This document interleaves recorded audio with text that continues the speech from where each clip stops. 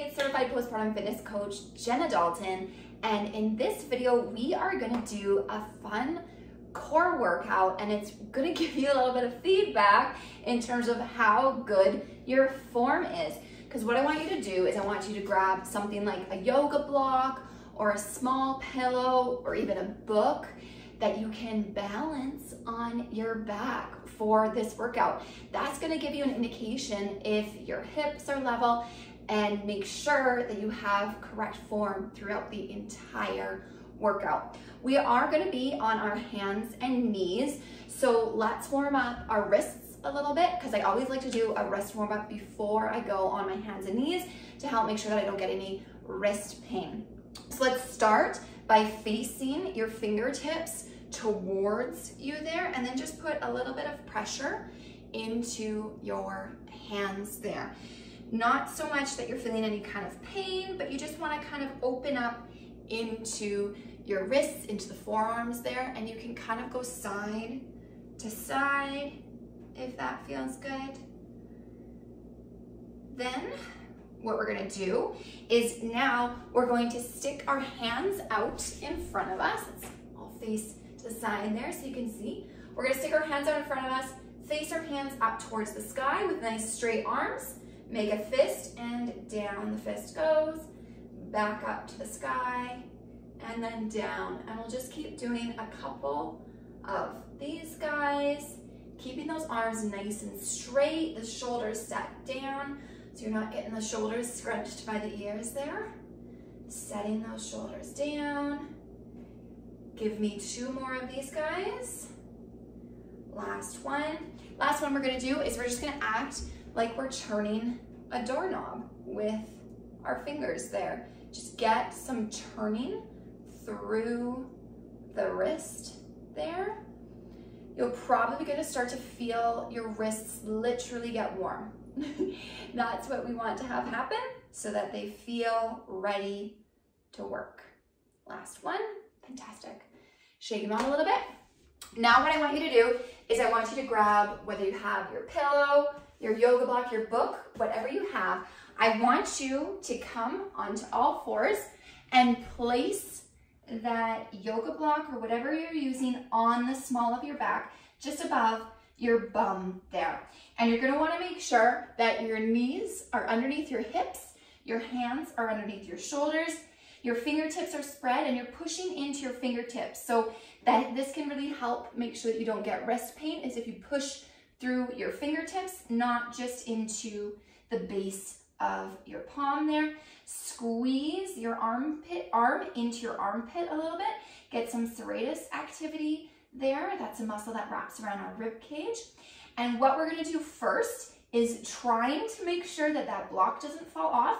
We're gonna extend one foot out and then the other.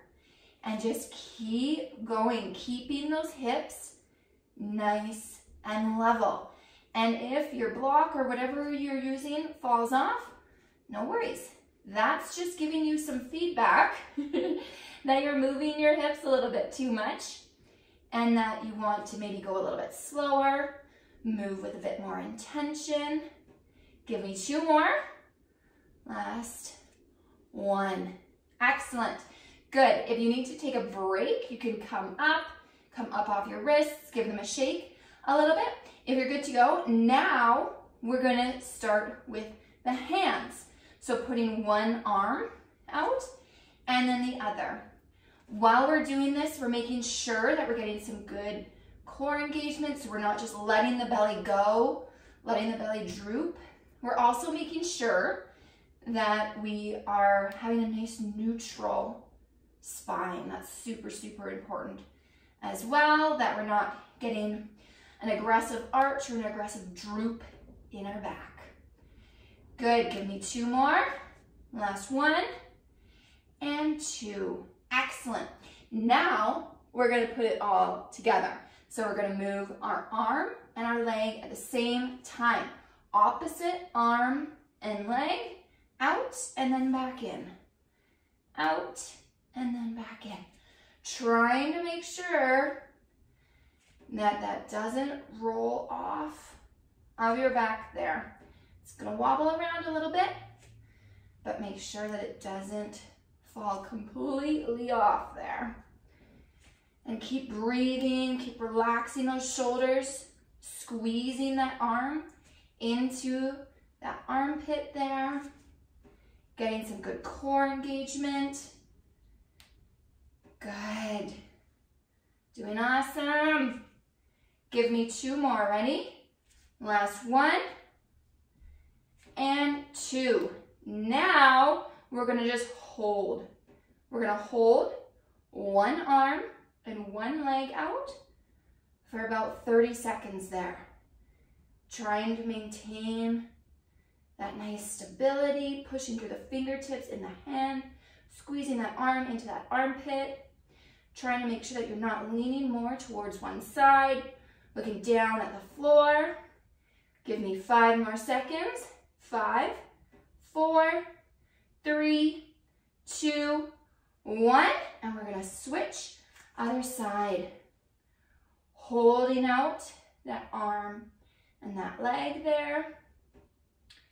Making sure that you're looking down at the mat so you're not looking up ahead unless you hear your baby. You're wondering what's going on. And then when you check in, you look back down. Good, breathing, relaxing your shoulders, trying to maintain nice level hips. Give me 5 more seconds. Ready? 5, 4, 3, 2, 1.